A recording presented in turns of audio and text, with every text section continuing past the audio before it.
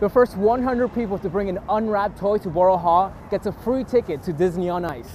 Now, like I said, that man is at Ryder's Hospital with some critical injuries other than his amputations. There is still one man here trapped and missing. His family has been here since this all started, around the clock, begging crew members not to stop looking. Taking a perfect selfie is an art. First you need your phone, then you extend your arm, get pretty, and snap. And all you have left to do is get your picture, put it on Instagram, and upload. Nickel, quarter, penny, dime, help me pay these bills of mine. Nickel, quarter, penny, dime, help me pay these bills of mine. Nickel, quarter, penny, dime, help me pay these bills of mine. Hectuba Hestia is a witch living in Staten Island with her partner Gary and 7 cats. Today she's casting a spell in search of money. See, Gary is dying and they can't afford to pay the medical bills. With my husband right now, he developed stage 3 pancreatic cancer. My passion and love and emotion, wet and blood, I call upon you now to witness this rite and aid me. Hectuba is a high priestess with the Wiccan Family Temple Academy of Pagan Studies. The first ever witch school in New York City opened in 2007. She teaches lawyers, doctors, teachers, and even children. Wicca is a modern pagan religion that focuses on connecting with the natural world. Ewan Cameron is a professor of religious studies at Columbia University. Wicca movements come out of a desire to have a spirituality which is earth-based and which is more gender equal. One of the things that I'm able to do is when I talk to deity, deity responds. That's one of my abilities, is that I am able to connect to deity. There are about 1 million Wiccans in the United States, making it the 5th largest religion in the country. New York is a welcoming place. It's a place where people are not judged. It's a place where there are no social pressures to conform to one particular tradition. When you think of the stereotypical witch, like the kind you see on TV, Hectuba doesn't deviate far from the norm. She has it all: magic wands, robes, crystal balls, and even a broomstick. Not all witches use it. It also can be used as a form of protection when it's up against the door. But essentially it's used to cleanse space. She means spiritually. In her mundane life, as she calls it, Hectuba works as a legal secretary and goes by her Jewish birth name, Arlene Barbara Fried. 15 years ago, Hectuba grew tired of the constraints of Orthodox Judaism and rediscovered herself through a more liberal religion like Wicca. I don't have any guilt about things that I do. You know, I do have essentially somebody that I see outside of my marriage. We'll just say a friend with benefits. My friend helps me to relax and helps me get my mind off of everything. Within Judaism, I would not be able to do such a thing. In fact, Gary and Hectuba met on a fetish website. Oh, are you okay if I say anything because of what you do? I'm fine. Okay, we're involved with BDSM. Okay. We're active in the BDSM community.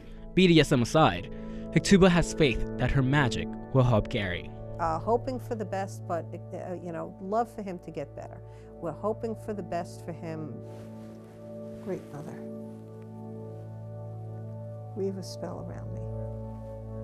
Protect me.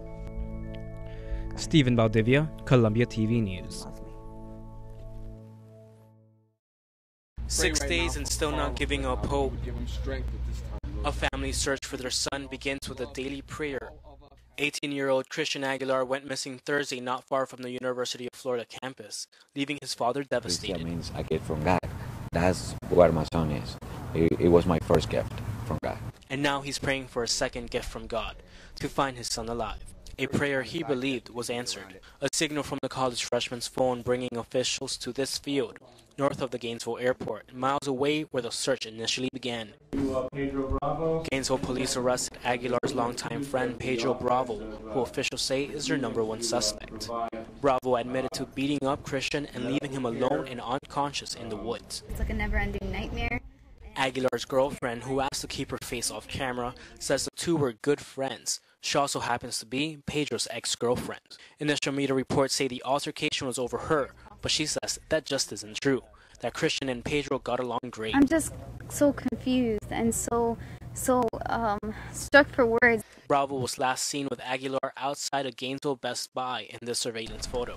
Charged with depriving of personal medical care, a third-degree felony, and possibly facing murder charges, Bravo is staying behind bars. In the courtroom, Aguilar's family begging for Bravo's cooperation, wanting to know where he is. Pedro Bravo's roommate wrote a column for the university newspaper describing everything he knew about his roommate. He says, the last day Aguilar was seen, Bravo wrote an Oscar Wilde quote on his whiteboard, reading, "Death must be so beautiful, to lie in the soft brown earth with the grasses waving above one's head, and listen to silence." Meanwhile, hundreds of volunteers canvassed the wooden area for hours of no luck.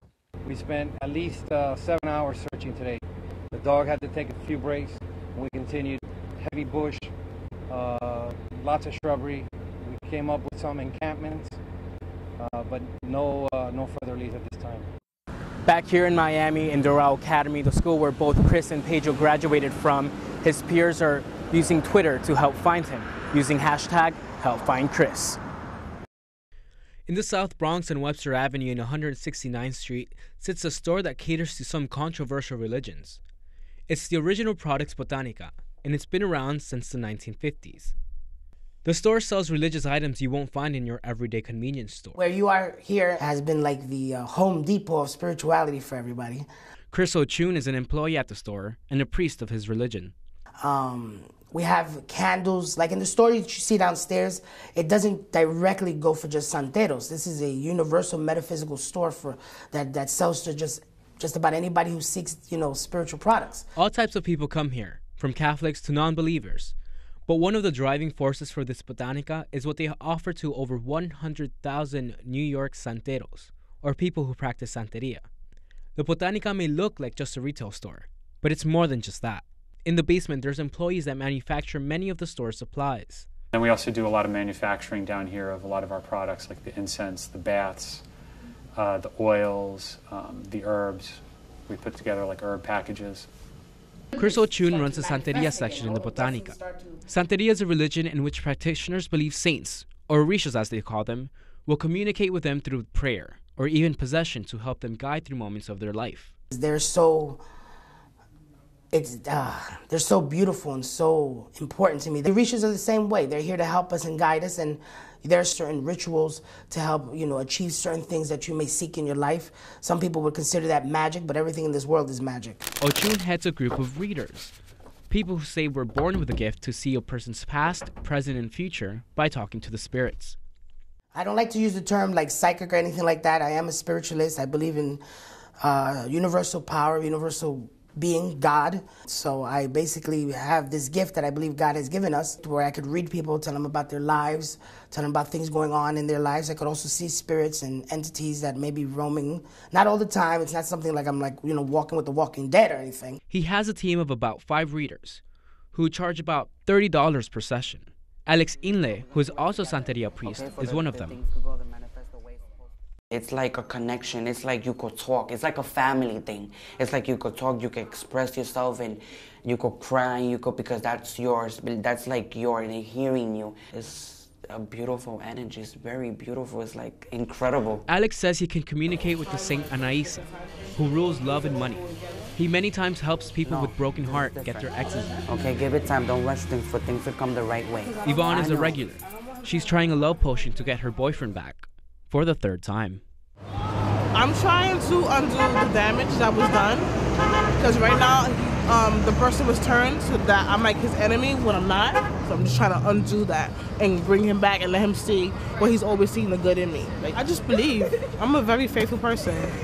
Along with using love potions, Yvonne also attends services that are held on the top floor. George, who is one of the Botanica readers, takes part of these sessions using one of his other gifts. Sea el Santísimo. Sea. Sea el Santísimo. Sea. Madre mía de la caridad. Ayuda. Santeria, like many other Afro-Caribbean religions, have been incorrectly labeled as Satan worship. Because of the stigma, some practitioners hide their worship, like George, who practices Santeria, but is employed as a singer by the Catholic Church. They don't know how to do this. There's a lot of misunderstanding and a lot of fear about these religious systems. Basically, it's because it's tainted into the preconception of it's all witchcraft and it's all black magic and it's all dark, which is not. Some of the misunderstandings come from animal sacrifices santeros do during some rituals. The misconception is that we're a bunch of, chicken-killing fools. We actually save the chicken and eat it, A lot of people got that idea wrong. I don't know about you, but if you live in a third world country, I don't think you're going to throw a goat out for just anything. You're going to cut it up and eat it, right? I know I am. Ochun is also offended by skeptics who say that the so-called psychic readers are just conning people out of money. The readers, however, will never guarantee that their readings will be right. Me, basically, I try to be as honest as I can. Of course, I always tell people I'm human, I'm not perfect. I might be seeing something in the cards that I am misinterpreting and it doesn't come through. They all agree on one thing. They aren't here to convert anyone, just to help guide those who believe. If you don't have faith, if you don't believe that there's something beyond our lives, beyond what you see and you can touch and what you can listen, then you will never understand.